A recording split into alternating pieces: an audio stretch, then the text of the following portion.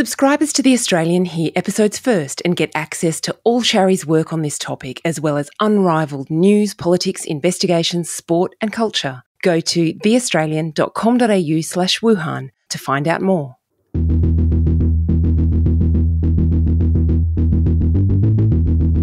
I'm Shari Markson, and I've spent most of the past 2 years investigating the origins of COVID-19. The Chinese city of Wuhan is under quarantine as the outbreak of the coronavirus worsens. The federal government has raised its travel advice for the Chinese provinces to Wuhan and Hubei to level 4. This is the front line of the epidemic in Wuhan, and it is bleak. I'm declaring a public health emergency of international concern over the global outbreak of novel coronavirus. What really happened in Wuhan?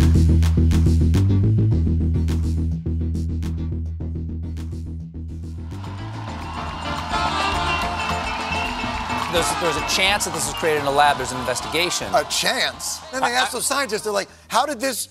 So wait a minute, you work at the Wuhan respiratory coronavirus lab. How did this happen? And they're like, a pangolin kissed a turtle.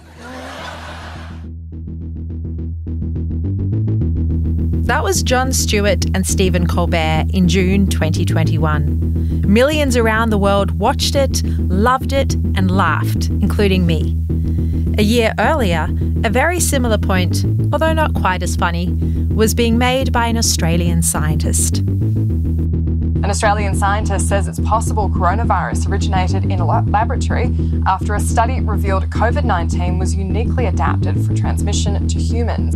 Professor Nikolai Petrovsky from Flinders University is open to the possibility that the virus may have been a cell culture experiment gone wrong. Your understanding about the origins of COVID-19 will be challenged by a leading Australian scientist, Professor Nikolai Petrovsky from Flinders University in Adelaide, and it delves into the origins of the coronavirus and exactly how the pandemic started. In May 2020, while researching the origins of COVID-19, I found myself reading a new scientific paper written by a vaccine developer who questioned the scientific consensus that it must have had a natural origin. I was really surprised to find the authors were Australian, like me.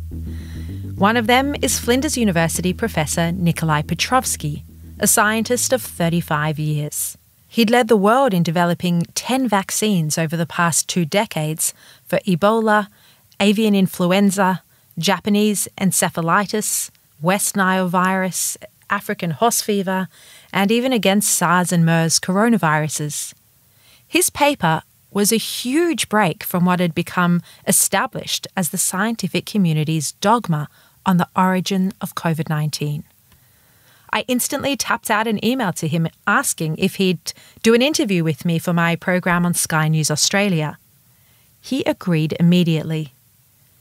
Given the hostile climate for anyone to even speculate about the origin of the virus, I was taken aback at his courage.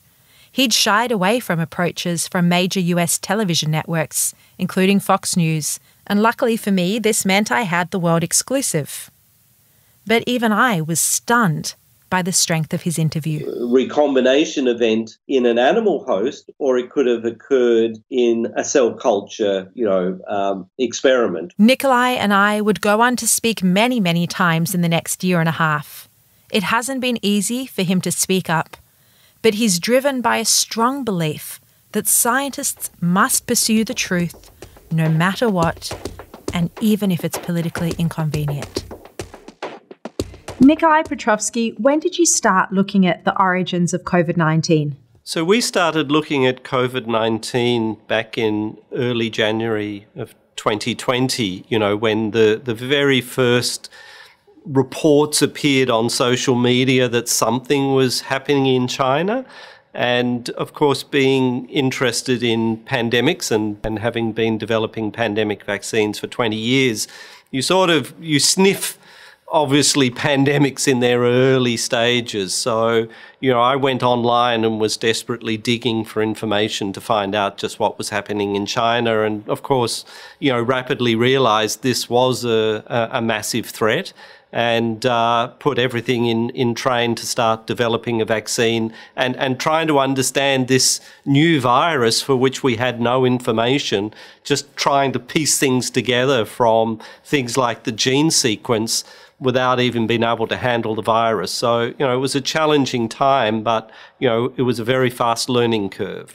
And when you started looking at this, did you have any reason to believe that this would be anything other than a virus of a natural origin? So, of course, because we've worked with so many different pandemic viruses in the past, from swine flu pandemic in 2009, the SARS outbreak in 2003, the MERS outbreak in 2000, all of these came across naturally from animals to humans. So, of course, our presumption right at that, initial starting point was, this is a new animal virus that's crossed over to humans for the first time. And it wasn't for some time before, we started to sort of move from that position because the data just wasn't adding up. And what was it that made you think for the very first time that this might be a virus that didn't have a natural origin, that might have come from a laboratory? So there were a number of things, and they all happened at, I guess, around the same time. So it was this sort of avalanche of contradictory data that didn't quite fit with a natural animal transmission. One of those was that, we'd been building computer models using supercomputers to try and understand the behaviour of this virus. And when we ran the simulations, and at that point we were assuming it was an animal that it had come from, and therefore we were starting to try and work out which animal, because that was the big question back in January and February. Everyone around the world assumed it had come from an animal, but we didn't know what animal. So our research at that point was just trying to look, using our supercomputers, well, what animal was it? We know it's an animal. And I guess the first surprising result that we found that really stumped us for a while was there was no animal, that humans actually, the virus was best adapted from those very earliest strains of the virus to infect human cells.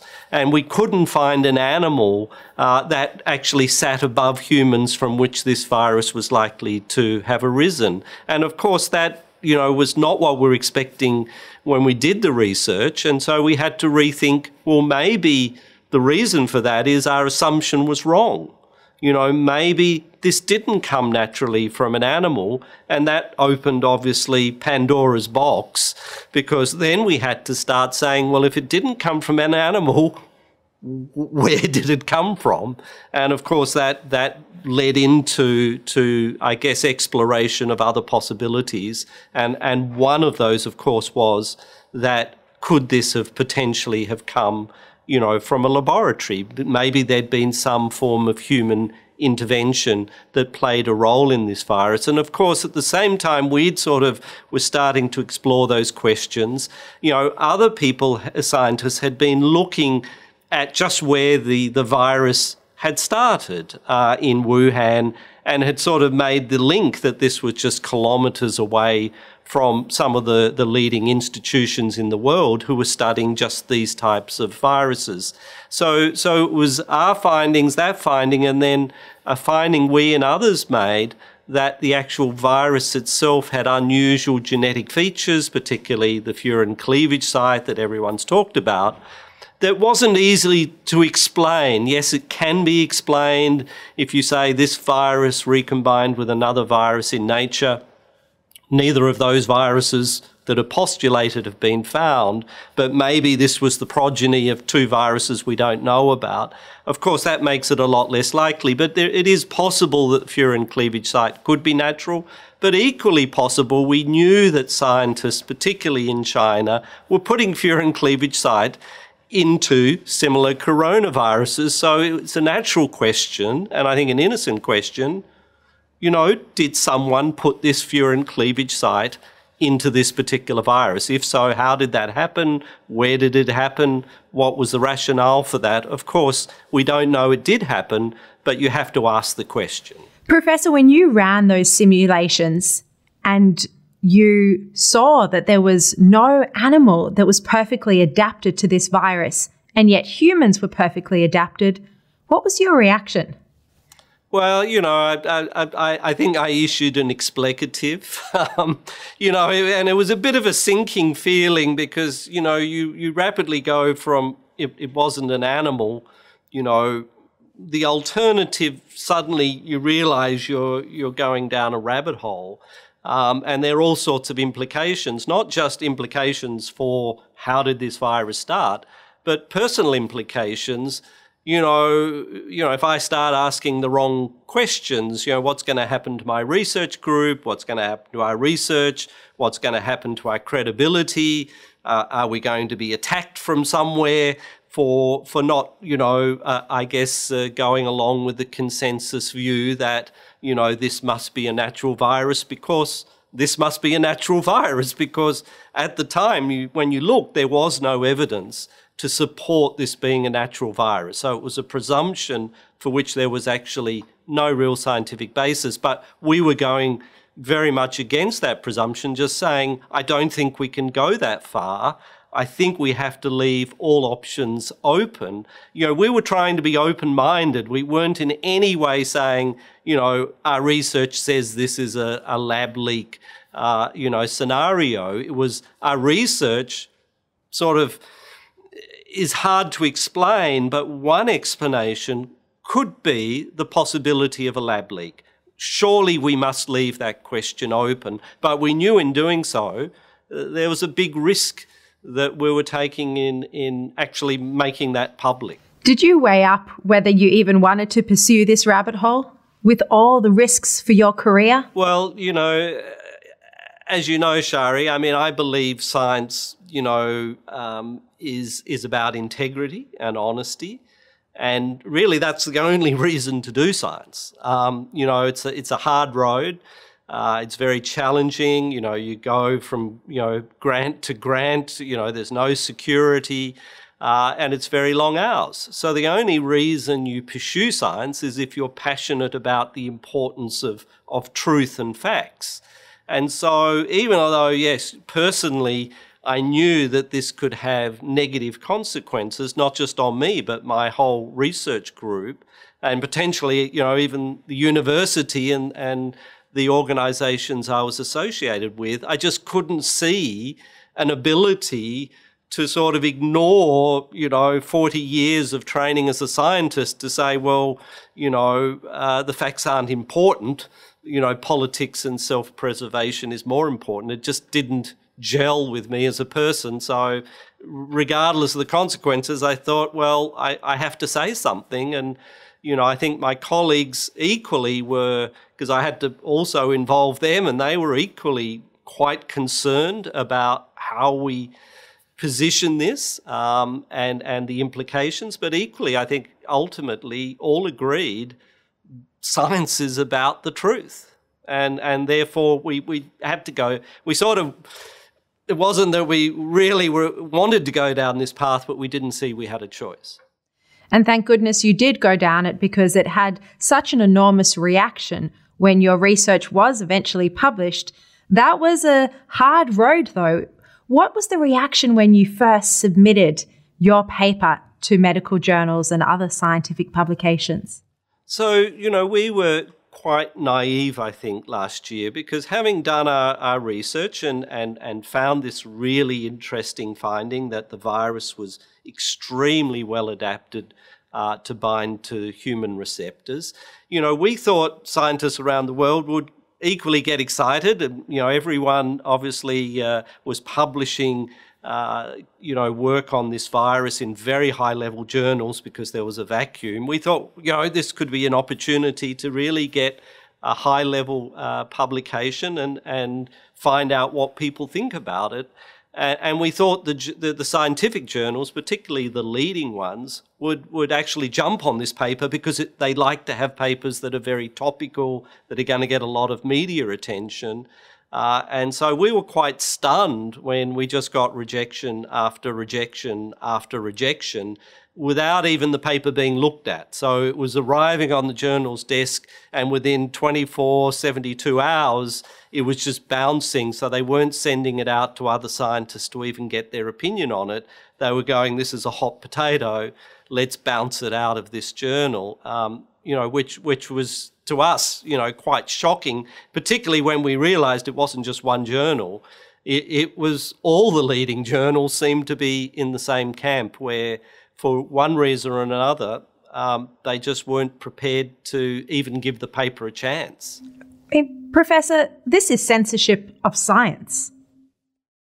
Absolutely. And of course, the more this happened, the more indignant I and my colleagues, who were authors of the paper became, because, again, science is not about politics. It's not about only finding nice things. It's about, what is the truth? What are the facts? And of course, the science is never perfect, and people publish papers which sometimes turn out to be flawed or get rebutted. But the idea is you have to get that work out there and then let others attack it. So we thought that even if people weren't going to agree with us, that, the way science should function is it should have actually made our paper public, and then if people had found flaws in it and been able to dismiss it, so be it. If they hadn't found flaws, well then of course it would have stood the test of time, which we hope that it will. And in fact, I think increasingly other people are now publishing very similar findings to what we found, so really supporting that our work was credible from day one, but it just wasn't politically kosher for the scientific journals to publish it, which again surprised us, because we thought they were more open-minded. It wasn't what we experienced. Professor, I think you'll be interested to know that I asked the head of the Nature journal portfolio why they didn't publish your paper and others that questioned a natural origin of the virus, and they came back to me and said that they would only publish scientific papers that were of the highest rigor, the top quality scientific research. And of course, when I then went back and asked, well, why was it that they had published what amounted to a piece of commentary in Nature Medicine by Christian Andersen and his colleagues? Well, they said that that was commentary. But, clearly this is hypocrisy here. They were rejecting credible scientific research, but at the same time publishing commentary or letters that promoted a natural origin of the virus in publications like The Lancet and Nature. Absolutely, Shari. So I think that if you look at what they did publish, they published a lot. Not all of it was high quality, being completely frank, because COVID was so topical that they were publishing everything they could get their hands on, providing that whatever the paper was they were publishing didn't sort of detract from the idea that this could only be a virus with a natural origin. So as you say, clearly it's not entirely true what they're saying, that they only publish, the very, very highest level of papers. And in fact, today our paper has been published in a Nature journal. So it met all of their criteria ultimately, but it took over a year to reach that conclusion. Of course, by then the debate had changed and the politics had changed, and arguably the journals realised that if they kept censoring work in the way they had last year, they were going to be held to account by higher authorities, and that could damage their business. So I think that really, I don't think our paper changed in any of that time.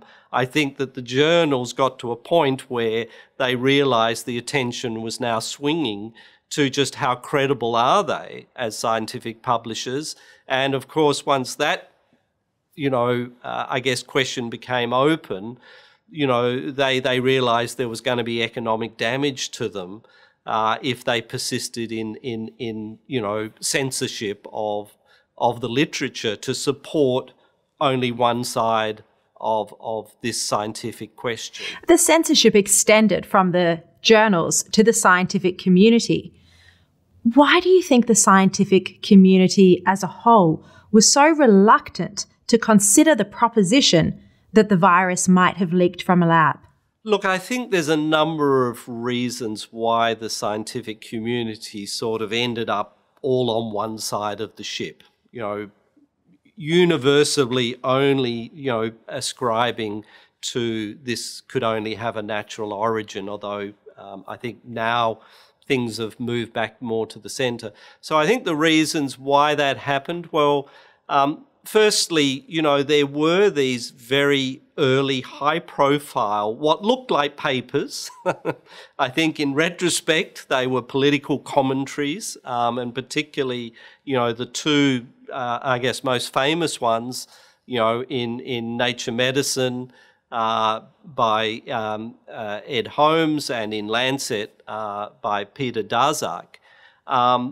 These are reasonably high-profile people, particularly in the virology world, who came out with black and white statements. We put a hand on our heart.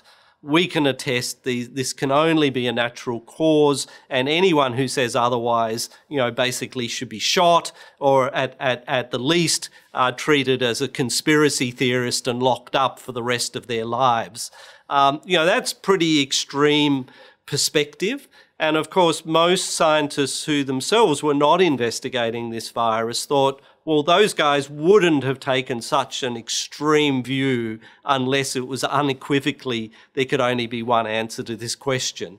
And so the vast majority of scientists moved to that side only because they thought that was the only perspective, really. And they hadn't seen the other side because the publishers were obviously censoring any publication such as ours that might have raised a question. And it wasn't just people like Peter Daszak and Christian Andersen, Ralph Baric, Edward Holmes. There were those prominent scientists, but then they were supported by the likes of Anthony Fauci, who also came out publicly, the top advisor to the president on the coronavirus, and he said this had a natural origin as well.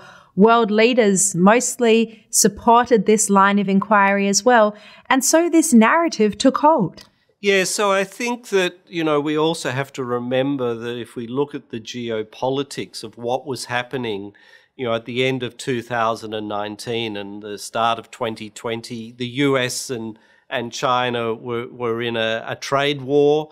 Donald Trump came out early as the president and said, this is a virus, is a China virus, and implicated that he'd seen intelligence, that this could potentially have come from a laboratory leak rather than a natural cause. And of course, I think that polarized the debate even further. The vast majority of the scientific community, to be honest, tend to sit on towards the left of the political spectra. And so, of course, there was then this sort of, well, if we don't agree with President Trump, we should move to the other side and say what he's saying must be total garbage because it's coming from the right. And so we saw the scientific community, particularly those on the left, go even further into the position, that that's lunacy. This could only have been a natural, more as a way of dismissing Trump and trying to bring down, because everyone knew we were going into a presidential election. So this was the one opportunity to make sure Trump didn't get a second term. So I think that was a strong element, including in the scientific community, because you have to remember, Donald Trump wasn't nice to scientists.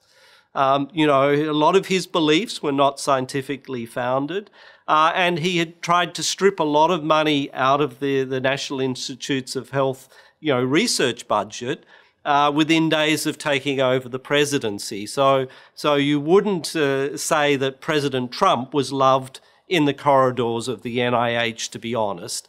And so not surprisingly then, if they saw this as an opportunity to undermine, President Trump and his views at the time, then why wouldn't they ascribe to the more extreme theory that this couldn't possibly be true?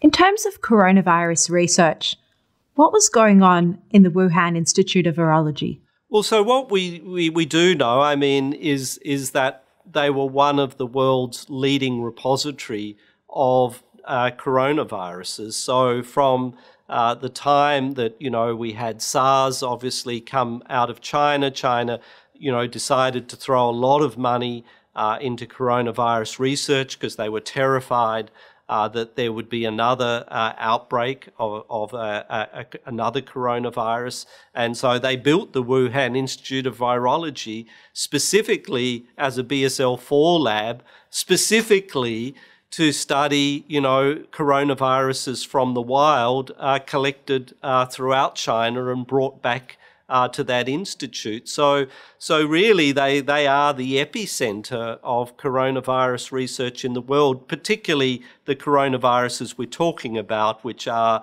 the coronaviruses found in animals, particularly bats, a smaller number in pangolins, that they were collecting and bringing back to the institute to study. So I don't think anyone would dispute, that's what they were doing, and they were one of the world leaders in undertaking that type of research. And Professor, there was one cave in particular that Shi Zhengli and her team returned to over and over again. Yeah, like anything, when, it's a bit like gold mining. If you find, traces of gold, you'll keep going back to try and find the major lode, as they call it.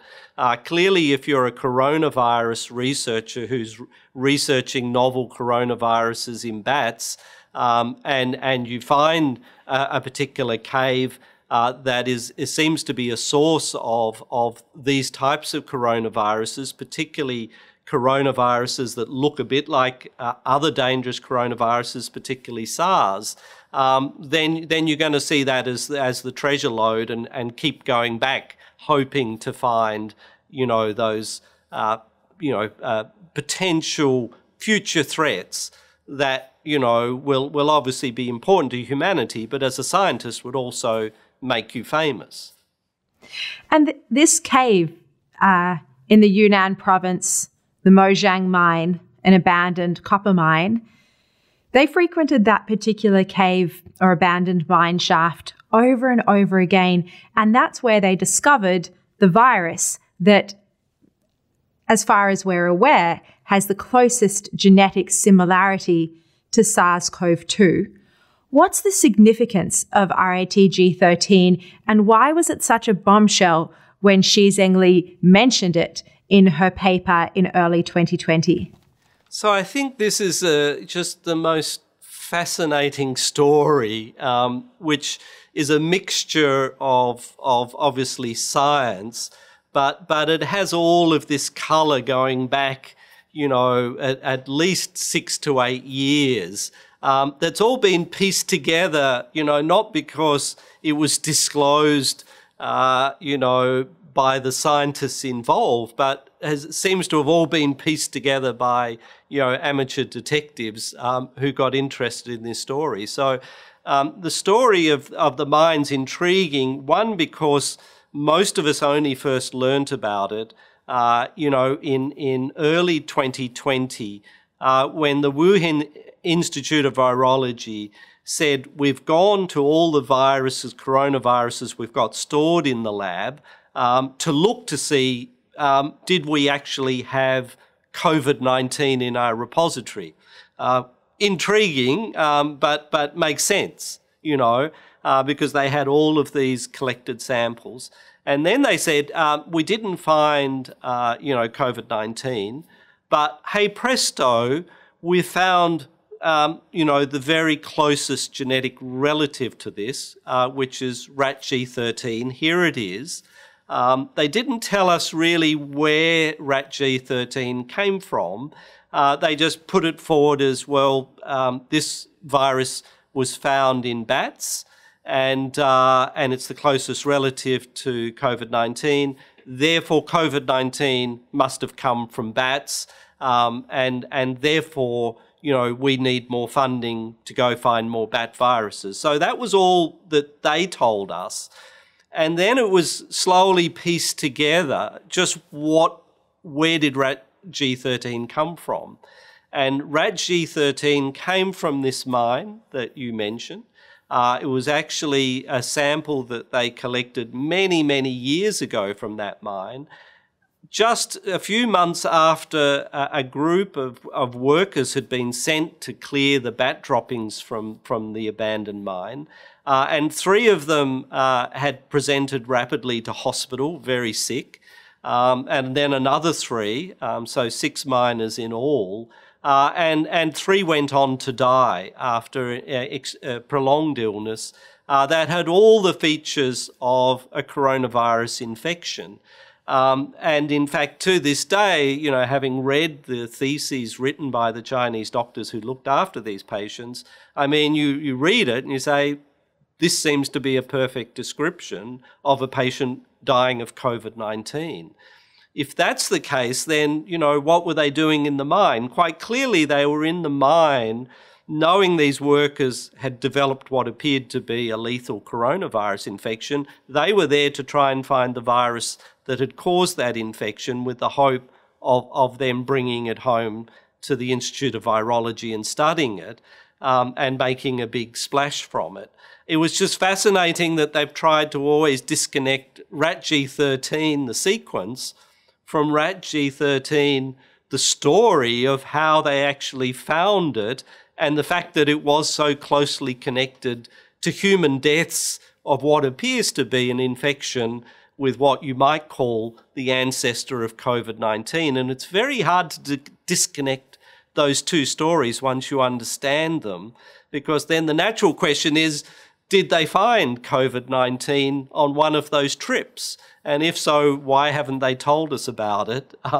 Or did they manipulate you know, rat G13 or one of the other coronaviruses that they found in this cave, and that created COVID-19? Of course, we can't know, but, you know, it's very hard, as I say, to just disconnect it, and we have to ask why didn't they disclose all of this information when they gave us the rat G13 sequence? It's very unusual to give a virus sequence in a very high-profile paper and actually not tell anyone, oh, actually, we found this when we're investigating what appeared to be human deaths from an outbreak that the Chinese never disclosed to the rest of the world, which again, you know, is a concern, because maybe, you know, those miners did die of a lethal coronavirus, you know, that might cause the next pandemic. So why weren't we told about it? It does seem like it was a deliberate cover-up by the Wuhan Institute of Virology to keep this story of the mine separate and hope no one would ever discover it. Look, yeah, I think that's right. I think, you know, it is clear that it was a deliberate attempt to separate the 2 things. As to the reasons for why they were trying to deliberately disconnect the mine from the publication last year, I mean, one would be a scientific reason, which is that it's a breach of scientific ethics to actually republish data twice. And because they'd actually already published a sequence of rat G13 a few years ago, under a different name, then obviously what they were doing is they were republishing data, pretending that it was a completely new finding, not connecting it to the fact that this virus had been actually studied and published a number of years ago. So that could be one reason, is they were trying to basically you know, cover up the fact that they were double publishing. The other conclusion, of course, would be they knew that, you know, there were links to that mine that would result in difficult questions being asked about the relationship between the dead miners, what was the virus that killed them, what were the viruses they got from the cave, and how might they all be connected to COVID-19. So I don't know the answer to that, but either way, it doesn't look good for the Wuhan Institute. Either they're breaching scientific, you know, integrity and ethics and deliberately double publishing work under different names, or there's an even more sinister implication. They know a lot more about these viruses from the cave and the miners and their connection to COVID-19 than they're currently telling us. Professor, what I find really intriguing is the first time they mentioned or published RATG13 under a different name. It was the partial RDRP segment that they published. And in fact, that has a 98% sequence identity to SARS-CoV-2. Yes, well, obviously what they published and the RATG13 are one and the same virus, or that's what they've now admitted. Obviously, other people have different interpretations of that, and they say RATG13 has never been identified as a virus. So again, you have to understand how viruses are discovered or sequenced. And in fact, what happened when they created the RATG13 sequence, they didn't find a virus, grow the virus, and then sequence the virus, which is what you would normally do to describe a new virus. So what they did was that they took rat droppings that could have had many different viruses in that big collection of rat droppings, and then they basically sequenced lots of little bits of DNA in those bat droppings, and then essentially like a jigsaw puzzle, you then put all of those little bits of DNA together and try and construct a picture. Unfortunately, when you do that, there's the chance that you'll create a Frankenstein, that essentially you've got bits of different viruses and you're basically putting it together like a jigsaw puzzle, and you end up going, oh, we think we've constructed a real virus, but in fact what you've got is bits of different viruses that have all been spliced together. That's the best fit. So because they've said we never actually isolated RATG13 as a real live virus, that does raise questions about the provenance of even the RATG13 sequence, which they claim to be the closest relative to COVID-19. But again, it's complex science, but it all goes to credibility here. So, and I just want to add on that point, making this more suspicious is the fact that there's no evidence that virus isolate has ever existed in its current form as RATG13, because when Xi Zhengli was asked about this virus, she said it had disintegrated. Yeah, so obviously the story they've given when questioned is that they exhausted the this bit of rat dropping that yielded these pieces of DNA from it. That they actually exhausted the sample. So, now why wouldn't you go back to the mine and dig up another spadeful of bat droppings? If the bats in that mine are all carrying this virus, then there should be plenty of that virus that not only to be found, but that you could actually grow. So again, there's so many questions. If you could sit down and just, I guess as a scientist to scientist, just explore this and say, look, there are all of these questions I have that I don't quite understand. I would love to get an answer to them, like a straight answer, scientist to scientist. Why haven't you gone back there? Or, if you exhausted that sample, why haven't you got more? You made a lot more trips to the mine. Why is it you've only found it in a couple of little bat droppings? Because, if the bats in that mine have a virus, they'll transmit it to the thousands of other bats in that mine. So it's not that you can just have one bat living in isolation with a virus. It would have to be infecting them all, in which case all the droppings should be full of virus. And so, you shouldn't run out of a sample and say, well, that's it. Again, just scientifically, there's a lot of holes in the story that would be wonderful to fill. But obviously we don't have that ability, and the answers that have been given to some of those questions raise more questions than they answer. And now, of course, it's now in a situation where basically the answers are vetted by the Chinese Communist Party, and they've disclosed that the scientists are not allowed to freely comment on anything or provide any samples. It's all going through a very high-level filter. So we don't have those opportunities to ask innocent questions to find out, well, why doesn't any of this quite make sense? You've analysed the scientific papers that have been published from the Wuhan Institute of Virology. How extensive was their genetic manipulation of coronaviruses?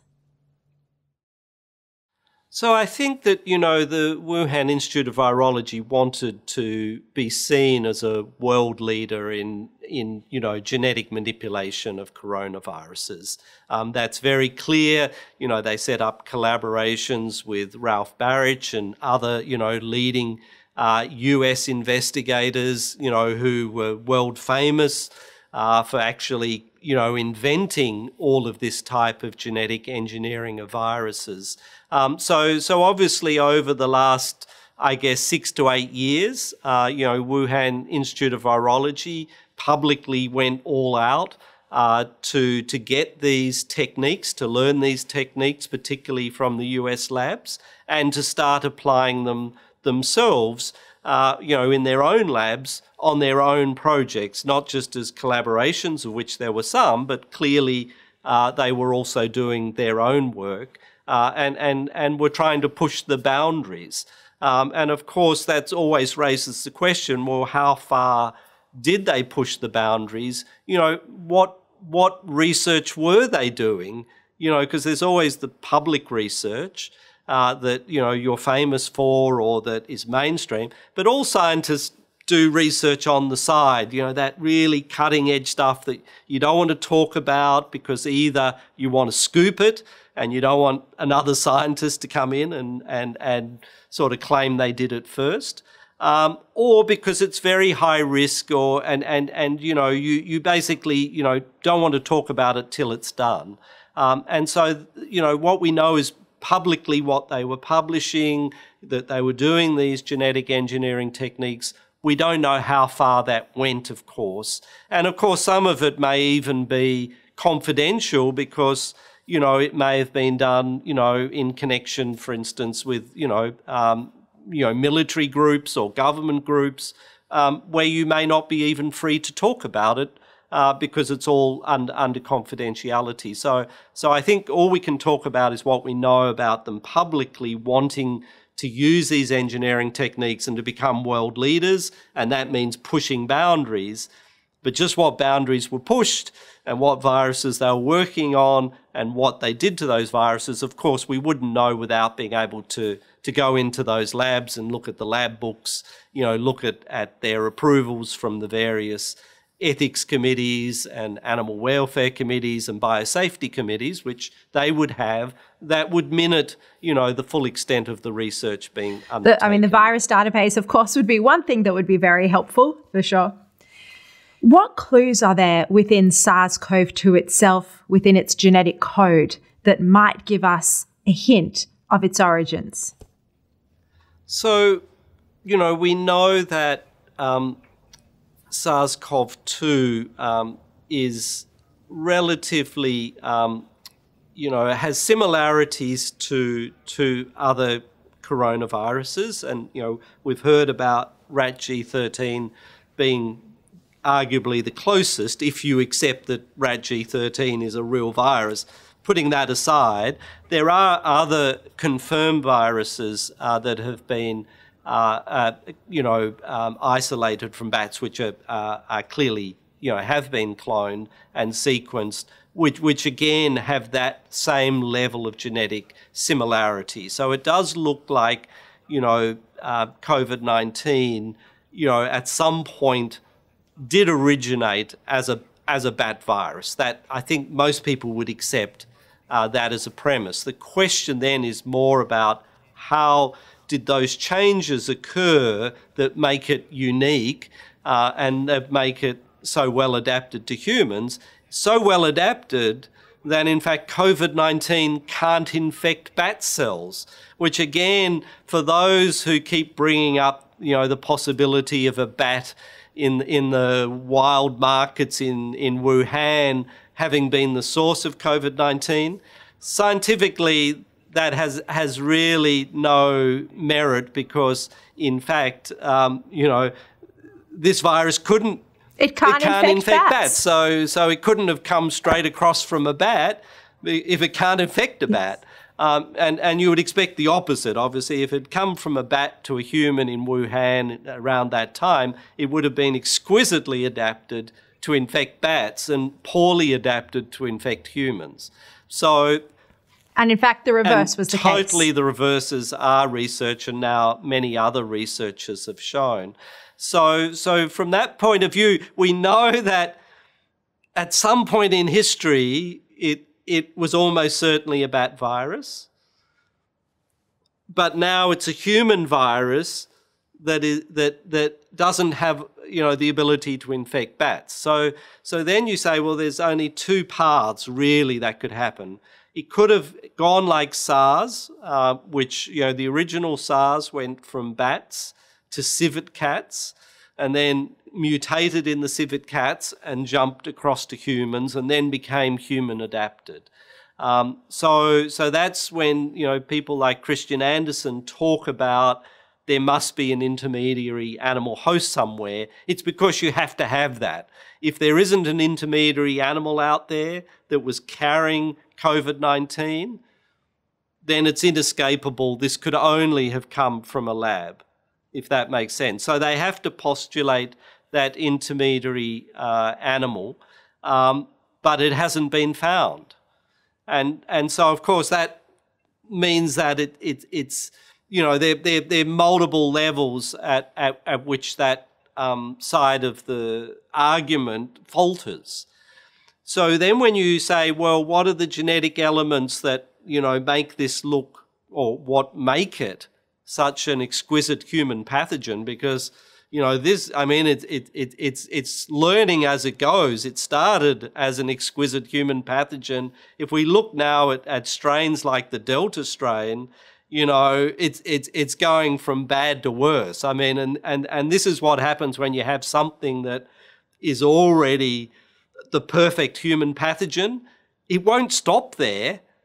It'll go to an even better human pathogen because it's already, has its foot in the door, and it can only get better over time. And that's what we're seeing. And that's why, it's been so scary.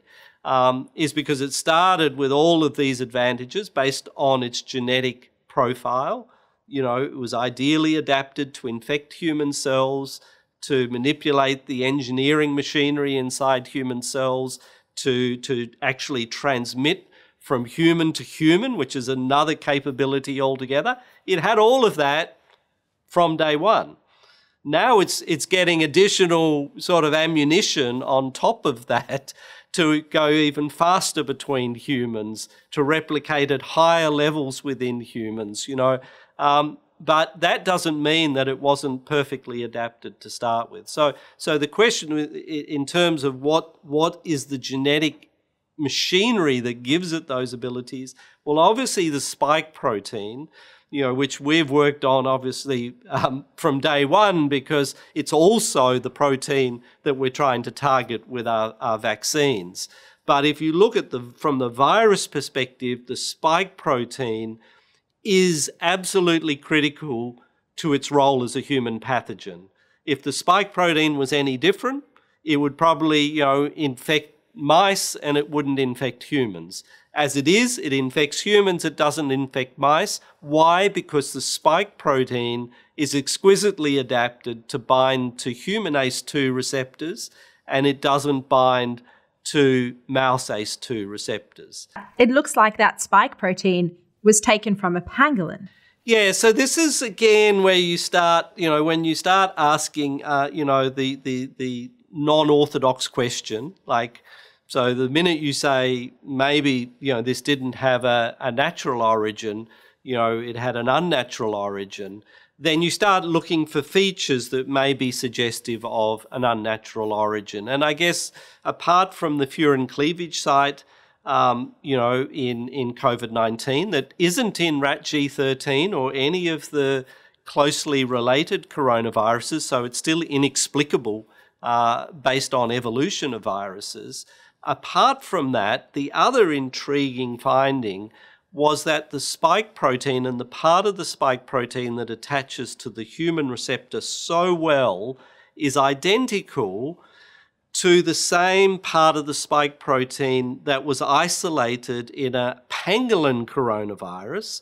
So this is not COVID-19, this is a coronavirus that only affects pangolins that was isolated in China a number of years ago. And it looks like COVID-19 borrowed that spike protein out of this pangolin coronavirus to get this beautiful ability to infect human cells. And so again, the people who are trying to pursue the natural origin and explore that say, well, the only way, we must explain that because a whole lot of coronaviruses infected a smuggled pangolin and they mutated and they recombined in that 1 in a billion pangolin, and that pangolin ended up in Wuhan, for which there's no evidence. And the pangolin coughed on someone in the Wuhan wet markets, and that started the whole, cycle. Nikolai, it reminds me of that Jon Stewart comedy clip where he said, the pangolin kissed the turtle. You must have had this very unusual circumstance where a pangolin somehow intermingled with a bat, which is very unlikely, or this was done in a lab. Yeah, look, so, certainly pangolins, sit on the forest floor and they, may end up in a bat cave, like amongst the droppings. So, it is possible that a pangolin could get infected by, a bat coronavirus. But of course, at the same time that pangolin would have to be infected by a pangolin coronavirus. So now you've taken a rare possibility, because pangolins are an endangered species. So there simply aren't a lot of pangolins around in China because they've been hunted to extinction, which is why they get smuggled in from Southeast Asia because, their scales are considered a natural, remedy, and so they're prized for that reason. But it's illegal, in fact, to trade in pangolins. So again, the idea an animal on the verge of extinction in China could stumble into a cave, get infected by a bat coronavirus at just the same time that they got infected by another pangolin with a pangolin coronavirus. Those two viruses inside that one pangolin could create a third virus, which we now call COVID-19. That COVID-19 infected pangolin, which we only have postulating one pangolin in the wild, wanders into the middle of Wuhan and starts a pandemic. It's absurd. It's absurd. When you look at the opposite, so the Chinese scientists sequenced, the pangolin coronavirus from the smuggled pangolins a number of years ago. They identified the spike protein. We know because they published on it, that they found that the spike protein from the pangolin coronavirus was very good at binding to the ACE2 receptor on human cells. So you'd say, well, the natural next thing to do if you had another bat coronavirus in your freezer somewhere is you'd go, I wonder what happens if we put the pangolin spike protein we know is so good to binding to human receptor. What if we just splice that into, one of the bat viruses in our freezer, and we see, could that now infect human cells? Like RATG13. Yeah, you could do it to RAG13 and put, the bat pangolin spike protein sequence into RATG13, or you could do it to any other of the thousands of bat coronaviruses that, we've been told sit in the freezers in the Wuhan Institute of Virology, the sequences of which we don't know, because they haven't been made public, and even the sequences they previously made public have obviously all been removed from access, so they're no longer public. So, of course, it could be any coronavirus. It doesn't have to be rat G13, but it would be a natural, innocent experiment to do, to put a pangolin coronavirus spike protein, which makes for a infection of human cells, to put that onto a bat virus, which doesn't infect human cells, to ask, well, what happens if we do that? Will the bat virus now infect human cells? And those are the type of experiments they were doing at the Wuhan Institute of Virology. Absolutely. They were identical type of experiments they were doing, and that they were so proud of and were publishing. And they were using humanized mice. That's how they did this. So they were using two systems. When you're trying to take bat viruses and see if they are infectious to humans, obviously you can't infect a human. So what you do to determine that is you can put them in with human cells, which are growing in a cell culture, and see, does the virus infect the human cells? Or you can use monkey cells, because the monkey cells express the same receptors pretty well as the human cells. So both of those cells are commonly used in places, including the Wuhan Institute of Virology, for their experiments. The other way you can do the experiment, particularly if you think you have a very interesting virus that could become a human pathogen, is to use humanized mice, where the mice express the human receptor, say human ACE2, in their lungs rather than the normal mouse receptor.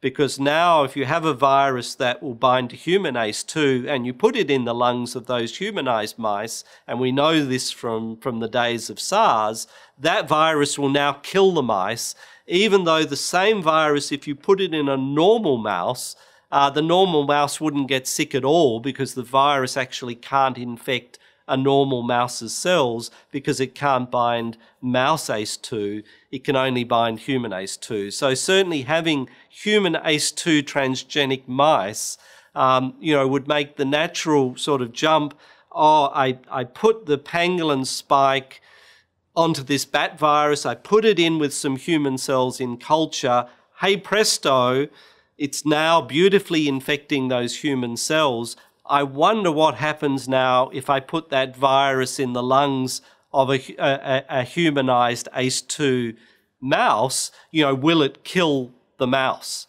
And those experiments were done, in China with the SARS virus and with the SARS-like coronaviruses.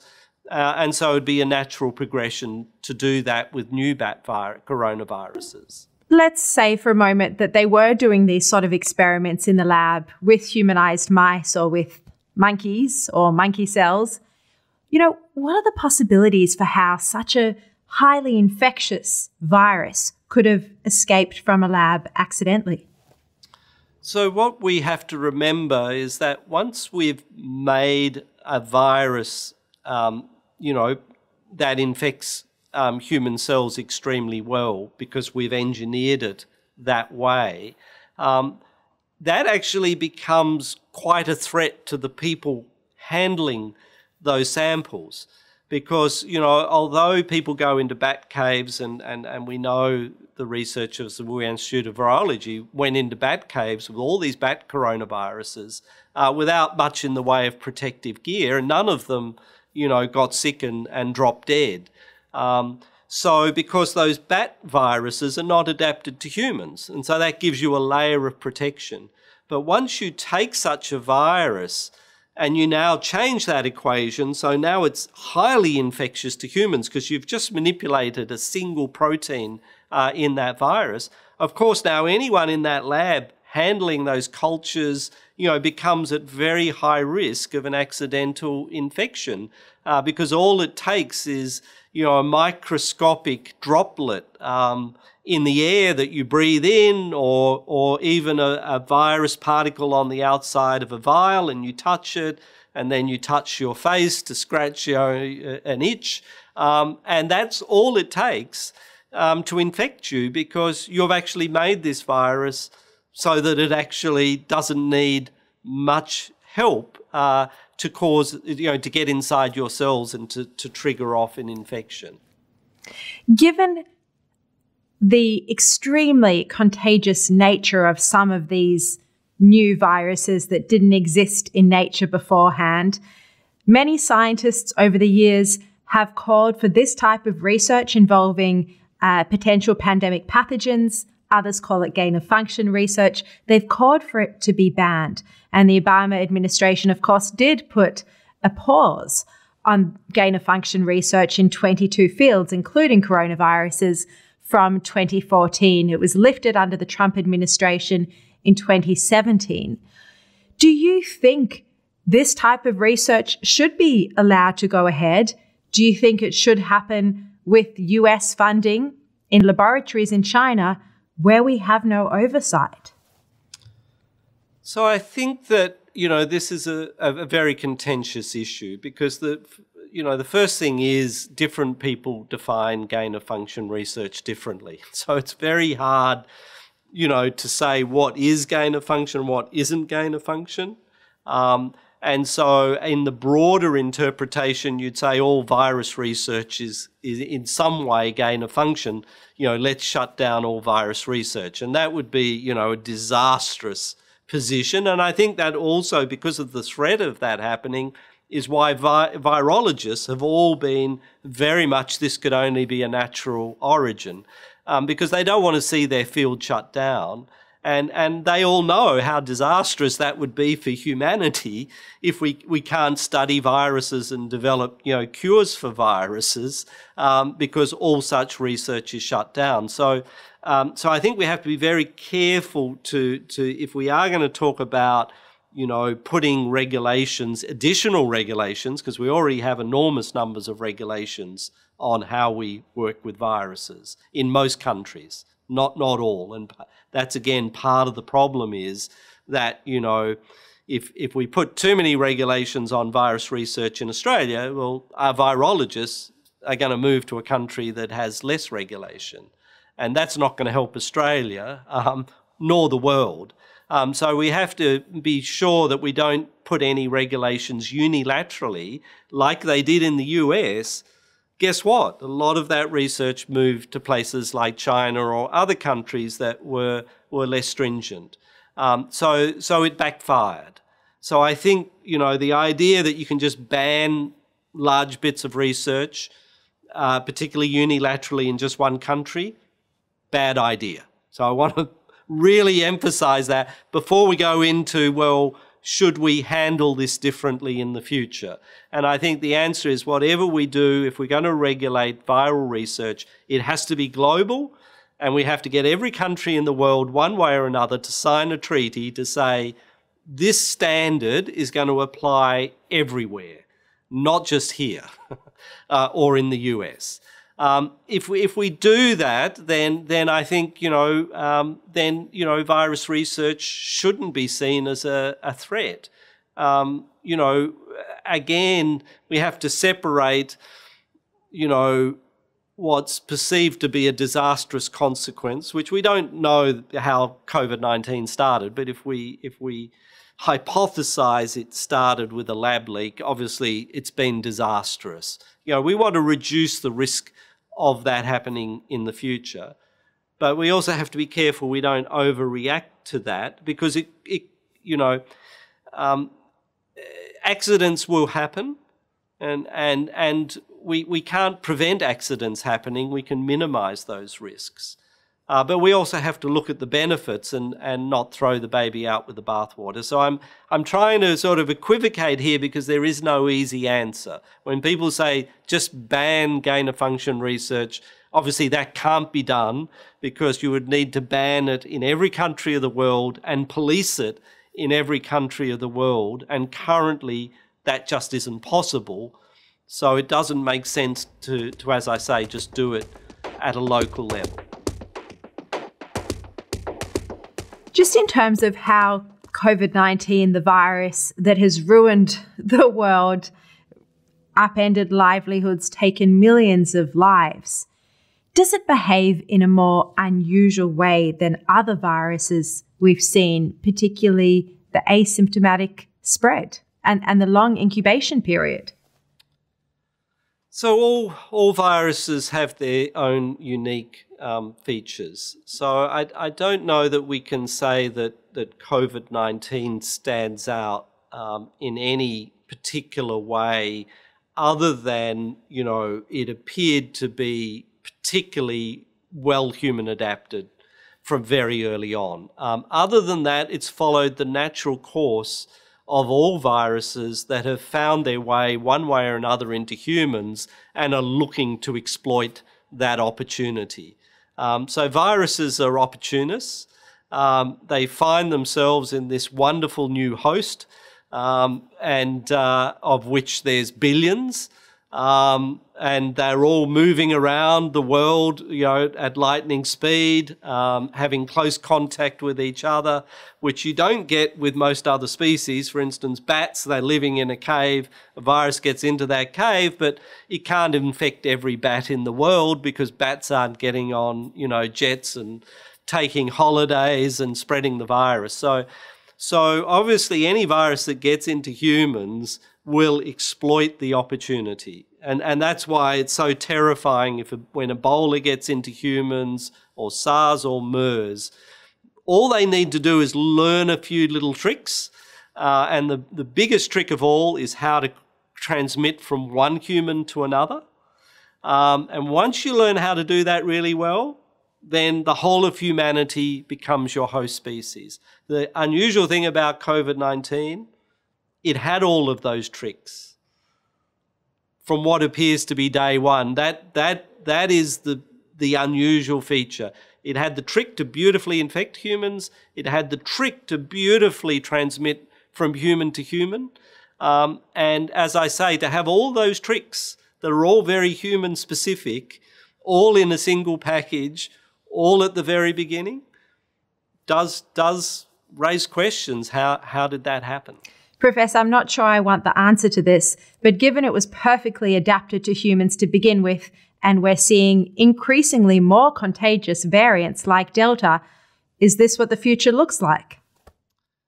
So unfortunately, and I think I warned of this in January last year on LinkedIn, pleading with everyone, to lock down, and stop this outbreak leaving China. And of course, unfortunately, the opposite was done, where people were encouraged to actually travel in and out of China to every other country in the world to make sure that, every country got infected. We've seen in Australia that, if a lockdown had happened at a global level in January last year, there would be no COVID-19, just like there's no SARS. It's that simple. A few weeks' work and we wouldn't have had any of this. At this late stage, and again, as we predicted at the beginning of last year, if this virus is allowed to spread and disseminate, it's going to learn more tricks. It's going to become more infectious because that's the way viruses travel. They're opportunists. And it's going to reach a point where we'll never actually free ourselves because it's found we're such a wonderful host species, it doesn't ever want to leave. And I think we're now at that point where we have allowed it to adapt so much more even than it had at the beginning to humans, that we're going to be living with this, forever. It's probable that, in one shape or other, COVID-19, like influenza, is with us for the duration. Now, whether a vaccine, can change that, we'll have to wait and see. But even if we, and obviously we're working on one, even if we have an amazing vaccine that completely not just stops you getting really sick, but stops you getting infected, stops transmission, we estimate it would take 5 to 10 years to immunise the world's whole population sufficiently that you might be able to break virus transmission, as we've done for polio and smallpox in the past. But we have to remember those eradication campaigns stretched over decades before we finally got to a point where, we can eradicate the virus. So in the meantime, we are going to have to learn to live with COVID-19 and try and best protect ourselves against it, as we've learned to live with influenza. So hopefully it will be no worse than influenza. Obviously, at the moment, it still is. It's much more lethal than influenza. If we get everyone vaccinated, hopefully the impact might be equivalent to influenza. But I do think we have to accept it's just going to be another burden. We had an opportunity in January 2020 to eradicate this virus out of the whole human population. For a whole lot of reasons, that opportunity was lost. And that's really sad. Because, in 50 years' time, our children's children, might one day look back and say, why didn't anyone stop this virus when you had the opportunity in that first few weeks? Why did people, ignore the signals? Why did they listen to the Chinese propaganda that clearly was incorrect? Why did, some politicians say, oh, just let it sweep through and, it will be gone in a few months? We do need to look very closely at how this happened and not allow it to happen another time. Nikolai Petrovsky, thank you so, so much. That last answer, by the way, Nikolai, nearly made me cry. Our children's children, I can't imagine the thought that my grandkids would still be dealing with this. It is so sad. And you think that I'm feeling teary. And you think that the World Health Organization advised against travel restrictions. I mean, it makes you furious. China objected to the travel restrictions that were put in late January. At the same time as welding people into their apartment blocks. Yes, that's nailing people into their homes. They knew. Yeah, and I think, again, that's what people need to look at the social media, because there were people in China filming on their phones, the army welding, apartment doors in China so people couldn't leave their building. And at the same time, the Chinese government are officially, with WHO, putting out statements, this isn't a virus to be worried about, there's no human-to-human transmission. When in history have you seen people welding doors on buildings to stop the people leaving, and then saying, but yes, we shouldn't stop flights. The Chinese... And that's what made you warn on LinkedIn that we should go into lockdown, because you could see what was happening in Wuhan. Yeah, and again, it was Chinese citizens who were streaming, and then you had people saying that's all false imagery, bodies being carried out of apartment blocks, in stretchers, and this is in early January, and the Western media were already complicit, not taking that line, but going the Chinese government line of, no, this isn't real. This is not a serious outbreak. It clearly was devastating, and I think the underestimate of deaths in Wuhan, I think officially we now, I think, believe that there were at least 10 times the number of deaths that the Chinese ever disclosed. Obviously, if the world had known those numbers and how many people were dying, and why the Chinese were reacting, so vehemently, sending the army in to Wuhan and locking everyone in their houses, this was no little outbreak. It just stuns me. And there was even accusations of racism when Trump shut down travel from China. Joe Biden himself sent a tweet calling it racism. It's extraordinary. Professor, Chinese military scientist lodged a patent for a coronavirus vaccine, a COVID-19 vaccine, in late February 2020. This was just 5 weeks after China had eventually confirmed there was human-to-human transmission of COVID-19. Is it possible for China to have developed a vaccine that quickly?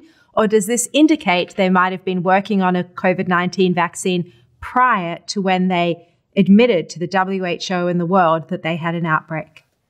So, Sharia, as a vaccine developer myself, I can tell you, vaccines are not easy to develop, and they do take considerable time, even once you have the genetic sequence of the virus and you understand the virus. And so, yes, it does raise serious questions. And I have to say, myself and others believe that, the sequence of the virus that was released to the world, in fact, by Ed Holmes, with his Chinese collaborator, leaking it in early January, because, there was no indication the Chinese were ever going to release the sequence of this virus. We don't necessarily believe that was the first sequence. I think for all the work the Chinese had done and the speed with which they did it, I still think it's likely that, they obtained the sequence of this virus late in 2019. I don't believe the official story that the virus was first sequenced in late December of 2019. There's every indication they had a few months lead time on the rest of the world in knowing something about this virus, even if it had come from a natural origin. So I think that's a whole separate story of, what information did the Chinese have on this virus and when? And in particular, when did they get the very first sequences of this virus, so they knew what they were dealing with? And of course, if they had that information in October, November, December, and didn't share that with the WHO and the rest of the world, well, certainly, that would make them highly culpable. Thank you very, very much. Nikolai, you are so wonderful. I really enjoyed interviewing you as always. That we had a bit longer than normal, so thank you so much for that. Appreciate it. It's a pleasure. What Really Happened in Wuhan is presented by The Australian. It's written and produced by me, Shari Markson, and The Australian's editorial director, Claire Harvey. It was produced by Leah Tsamaglu. My book, What Really Happened in Wuhan, is available online at Amazon, in bookstores in Australia at Dimox, or wherever you buy your books.